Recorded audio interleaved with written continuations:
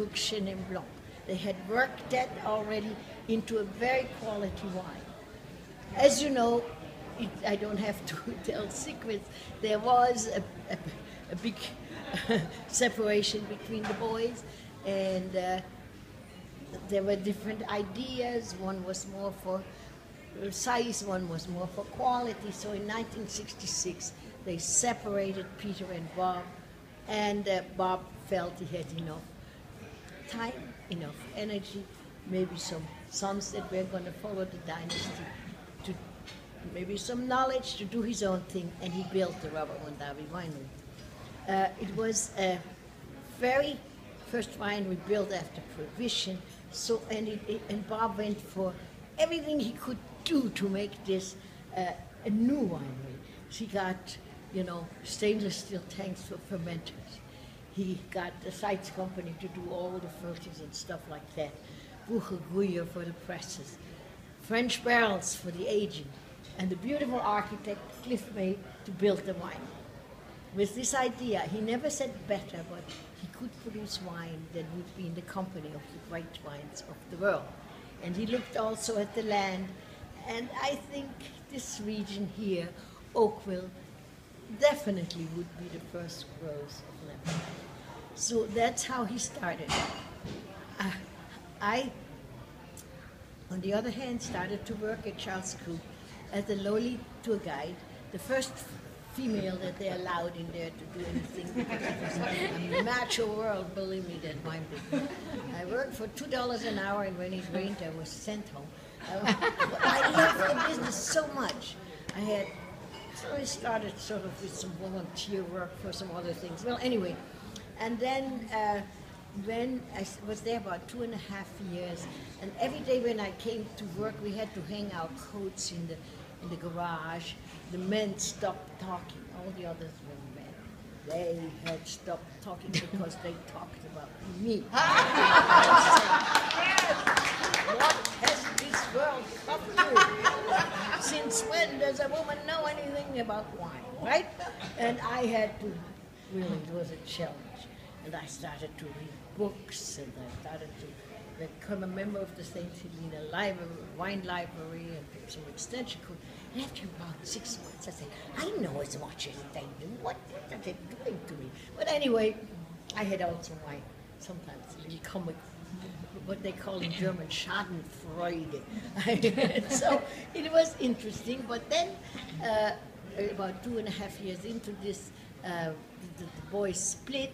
The spirit was gone, although I never knew Robert Mondavi when I was at Charles Crew.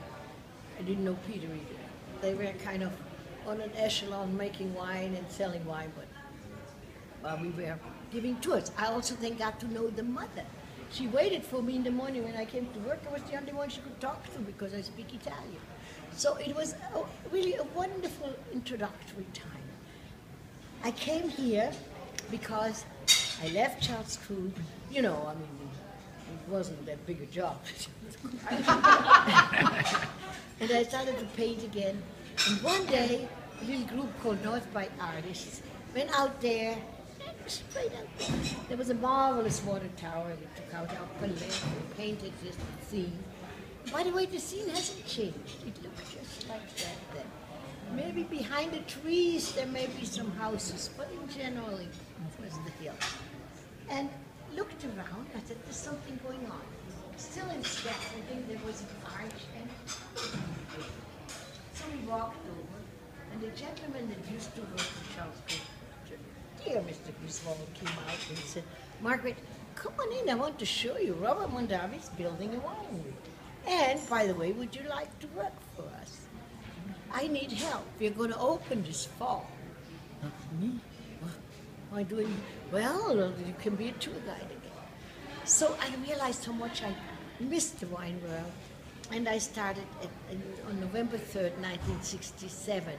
My employment day goes back, making $2 an hour. Being the only female, because all those lazy guys from up there came down.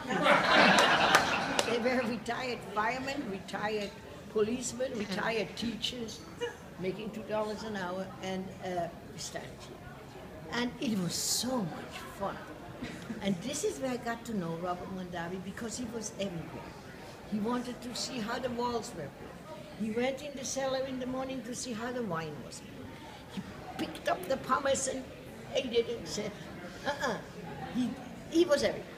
And also, at that time, it's different times, the little group of us, when we were towards the tasting, and we had just a chain that we put out there on the gate. Before we put the chain up, we came together and we had a glass of wine. Nobody thought this was wrong. Well, a glass of wine before you go home. There was always some left over.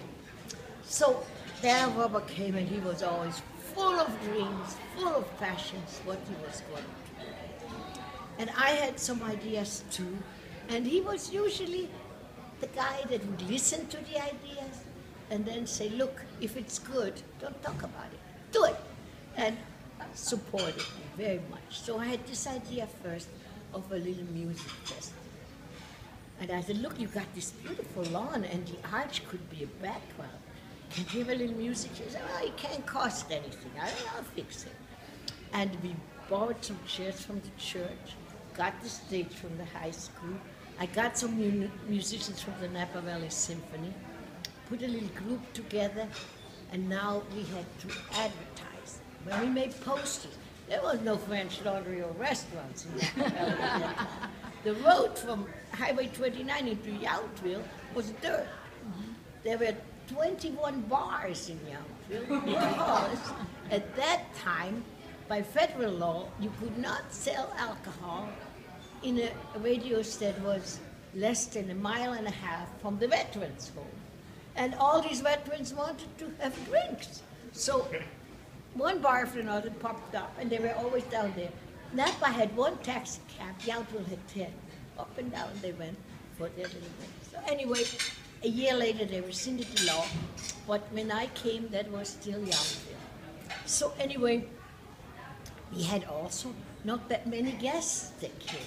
As a matter of fact, Michael Mondavi said that sometimes he came down the road and made a very visible big left turn and hoped some cars would follow him so they would just come into the winery. We always said 1967 was the worst vintage year that you can imagine. It rained for 7 months. Rained all winter, rained all spring. And we said one day nobody would come. But the lowest we ever hit was 3 people. We never made the 0. So we went out there and we told the story. We didn't have the wines yet because we just had white wines, the red ones were being made. So at that time we made Riesling and Traminer and Fumé Blanc, which of course was our signature wine. And then by next May, the Gamay came out. And we also made a wonderful Gamay Rosé. It looked like a dream. It had 1.5 residual sugar and was delicious. Anyway, we did this, we told this story, and people kept coming. And every winemaker in the world finally came because they heard about a new winery. Where in France did they have stainless steel tanks? Did they have all this equipment and this spirit? Robert really spent his day all day long talking about it. And he would always grab bottles out of that closet. Was it a Margaux, a Lafite, La Tour, Aubryon? He had always a wine to compare. And he said, you tell me that we can make wine as good, never said better, as good. And it permeated. So then, with the summer festival, when we started with this little thing, we charged $2.50, and 400 people came to this music. So I had $1,000 in a shoebox. Nobody had credit card said it was all cash, and wine was free. We served wine out there. Well, we didn't know what we were doing anyway. And Rouge et Noir cheese, broad cheese. So we had, the music was nice, and I had now $1,000 for next year. And so I was able then to get Calchet, a great jazz band, Preservation Hall from New Orleans, and Vince Guaraldi from Peanuts for $350 each down payment. We took our chance, on this festival. Well, we again made the posters by hand and brought it to the schools and the garage. People started to talk about it. 2,000 people didn't know what to do. And we then charged $3. You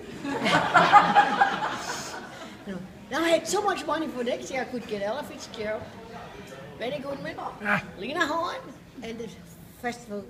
The idea was, Robert that said, you know, wine belongs with art. How nice it is to have a glass of wine while you listen to the music. And the people immediately grabbed the chairs and put them under the walkway and sat on the grass. And of course, this was now the late 60s, beginning of 70s. There was a little blue smoke all over. Everybody had a great time, and they couldn't wait. They actually said that they did arrange their vacations according to our summer festival schedule because it was so much fun. So that's how the summer festival started. Well, then we built the vineyard. Well, the walls were kind of empty, and I said, Robert, can I bring some pictures? I know artists, everybody wants to hang their pictures. He said, don't talk about it, do it. So then we changed artists at the time every month. Now we do every 2 months. We started with Richard Liebenkorn. Great artists have shown here, believe me, Wayne Thiebaud 3 times and so forth. So that too, you give a vernissage, an opening, a glass of wine, talk about art. People are happy. It worked well. Very fortunate, 1976, 2 hapless fellows came into my office and had sort of a cooking school for sale. I'm not going to give you the details, but we bought that one too. And so the great chefs of France were created, because at that time we didn't have the system of making stars out of chefs. You like in France, Paul Bocuse, Gérard, the Trois Gros brothers, and so forth, Marc Menot. They are great names and they make stars out of it. So we imported these French chefs, all 3-star Michelin chefs, and they had no idea about California or California wines. Usually had pretty. They weren't California, you know. They loved our wines, they loved being here, they prepared their great things. Schools were about a week long. People couldn't wait for the new brochures. It was quite successful. What happened then was, this, all these chefs, all of them, brought our wines back to their restaurants. I know we were at the last page and we were the last item, but we were there. That's Robert Mondavi. Still today, when I go back to Europe, or maybe to Japan or to Asia, they may not know Napa Valley, but the name Robert Mondavi is there, because he was always present, always positive, always generous. His generosity of spirit was another thing. As you know, our involvement with the University of California, Davis, that he started Copia, that he did many things in Napa, and many things for the vintners. At that time, 1966, 1967, we were 21 wineries. Now people started to come and look at this lovely valley and say, maybe we too can build a wine. You know, the first ones may have been Schramsberg and Tvetten and so on. And they always came to Bob, and he had advice for everyone. He wanted to help everyone. Competition? No competition. The more good wine that comes out of Napa Valley, the better it is for me. You need a load of grapes, you need a truck, you need some money. He was there. And the vintners have never forgotten. So with that, I still think that his spirit is in every glass of wine. And I'd like to toast you with this idea. Beautiful. Thank you. And then, of course, have a sip of our Moscato d'Oro. This is the last thing I'm going to say, because the Moscato d'Oro should be drunk and it will be cold, almost frozen. Because when Robert made the joint venture for Opus One, he met Baron de Philippe de Rothschild in Bordeaux, finally. This was 1978. And he always tells about that dinner that where a 35-year-old mouton was served with the first course, a 100-year-old second course, and for the dessert there was a 47 Chateau Yquem that came frozen. And Bob said, Baron, why do you serve it like this? And he says, I like it this way. So Bob liked it always cold, and we've had cold wine.